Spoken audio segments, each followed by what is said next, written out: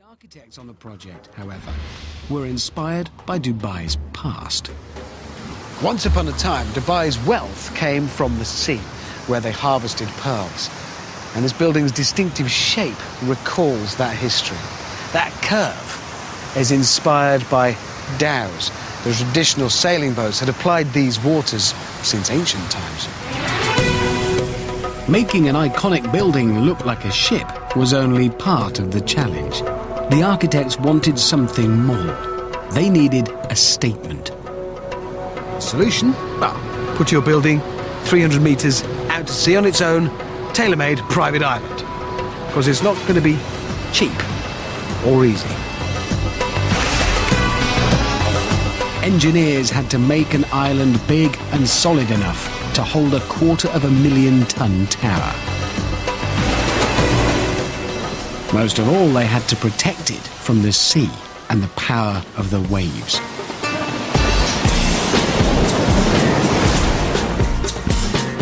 Even this placid-looking gulf can have a dangerous temper, which could easily wash away a man-made island. Back in the UK, I'm going to attempt to show how even a relatively small amount of water can do a surprising amount of damage. I'm going to create an artificial wave. The man in charge of sea defences at the Burj Al Arab was Mike McNichols. And these things can be pretty powerful. Yeah, you know, in the right circumstances, at the right speed, they can just act like a solid. Yeah. Smashing into whatever's there. This plate glass will test the destructive power of our wave. And don't think that this glass is a pushover. It's 10 mil thick. It's the safety stuff they use in tall buildings to stop people falling out. It's more than twice as thick as normal window glass. This is going to represent our wave. It's a ton of water. But it needs one more thing to be like a true wave. You need some, bit of speed to get this thing going, just like a wave, pushing through the air. Our wave will be set in motion by gravity and explosives. What I've done, you'll like this, it's very subtle, is at the bottom of the bag is sort of a loop of det cord, explosive, which will explode immediately. And at that point, there'll be no bottom on the bag, so all of this water, the whole lot will just fall out in one big solid lump. And that's more like a wave. That's more like it, Richard, yeah.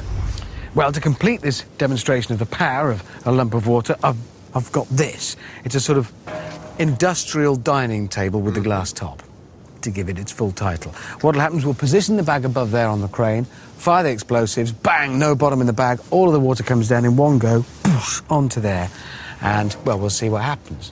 Part of me thinks even in a solid lump, the water will get here and then just sort of pour around the sides, and the biggest problem we'll have is a puddle. You'll see. It's going to punch through that glass. All right. Well, I'm going to make a suggestion. Whatever happens, let's watch it from over there. Now, I've always thought of water as kind of soft stuff which flows around things. Sure, in a high-pressure jet it's good for cleaning the car, but a cubic metre of it falling onto thick plate glass? Ah! The box. Really can't hear a thing there. Nice loud countdown. Sorry? And then nice loud countdown and press the button. OK, right, I'm going to do this. This is it, for real. Here we go. Here comes a wave. Stand by. In 5, 4, 3, 2, 1.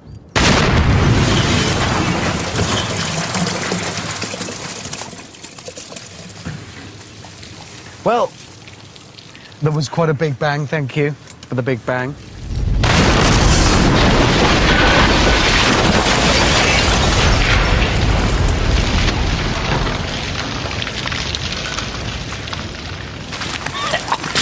Too much explosive. That's really... Well, you can see the thickness of the glass now. It's 10 mil thick. You could stand on that. Our ton of water only fell a couple of metres, and it still had huge destructive power. Compared to the power of the waves in the Gulf, however, it is a drop in the ocean.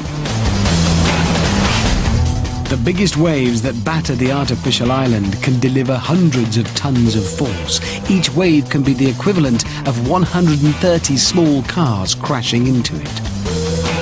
So how do you protect your island from the extreme forces of the waves?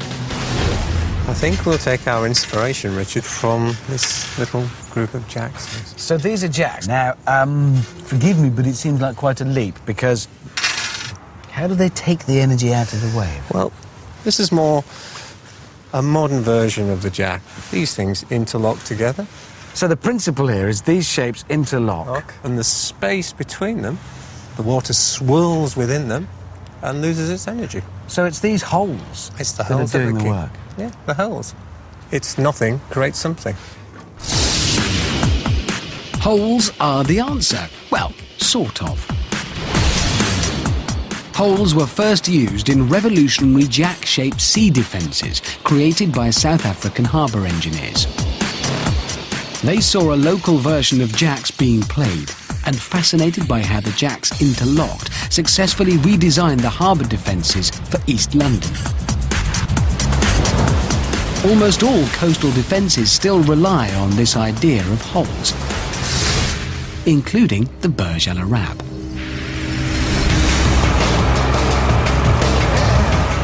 I'm creating a furniture protection system inspired by the sea defences used to protect a hotel, in which spaces are the secret ingredient. Instead of trying to stop waves dead with a wall, the idea was to create a series of spaces, holes, that absorb the energy of the sea. And we're going to see if the same principle will protect my spare dining table. It will be the holes doing the work, I hope. We need to clear off out of the way, and let's do it again, only this time my table will survive. Probably. It's your theory. I know. Huh?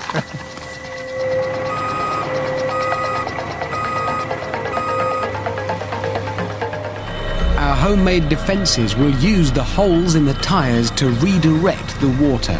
It will swish around and should fall harmlessly at the bottom.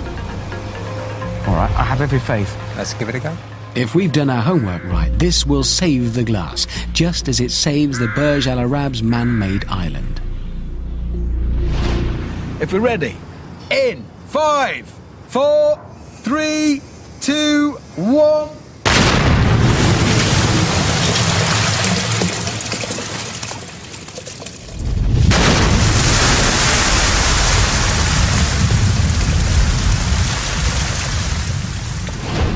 This is one of those occasions when just from seeing something you suddenly really understand it, because you can see the breakwater break that big lump of water up into just eddies and swirls and bits.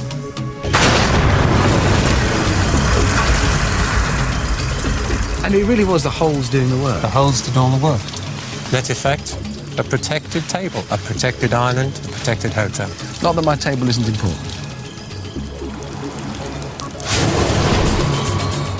In Dubai, the Burj Al Arab engineers used exactly the same principle for breaking up waves, except they used concrete, not old tyres. Their defences create a smooth, elegant and uniform shape, suitable for keeping a world-class hotel's head above water. The holes are so good at taking the energy out of waves that the island could be built at just 7.5 metres above sea level. Keeping the island relatively low allows the architects to continue the illusion of a boat on the water. But what I think is fascinating is how the architects completed the boat itself inside the sea defences.